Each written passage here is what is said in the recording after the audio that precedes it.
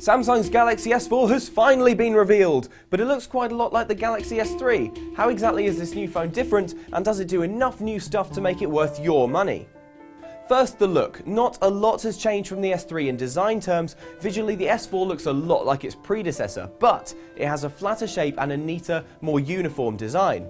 Samsung hasn't ditched the home button, opting to keep a mechanical key nestled underneath the S4's screen. The bezel surrounding the display has been slimmed down though, meaning you'll be looking at more screen and less plastic. The S4 is also both slimmer and lighter than the S3, despite being larger overall. Available colours have been given a shake-up, and while the S3 originally came in blue and white, the S4 comes in more traditional black and white, or black mist and white frost, as Samsung puts it.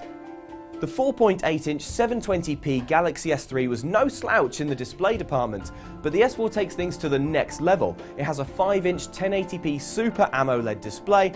Pixel density is dramatically increased from 306 ppi on the S3 to 441 ppi on the S4, and that means that on-screen text and images should look razor sharp.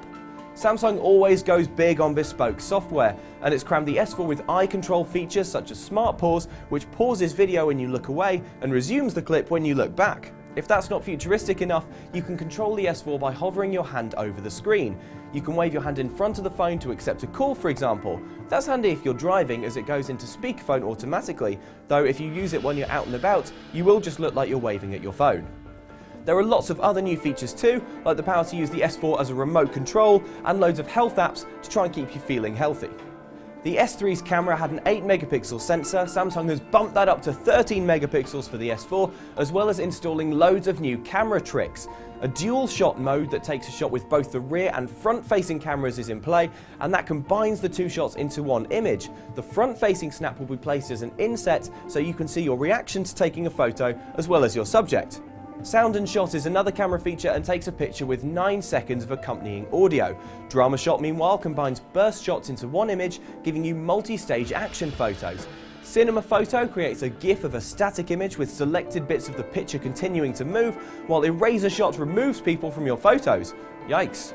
Exactly what kind of processor you'll find in the Galaxy S4 will vary depending on your region, with some countries getting a 1.9 GHz quad-core Qualcomm processor and some getting Samsung's own brand 1.6 GHz Exynos 5 octa-core processor.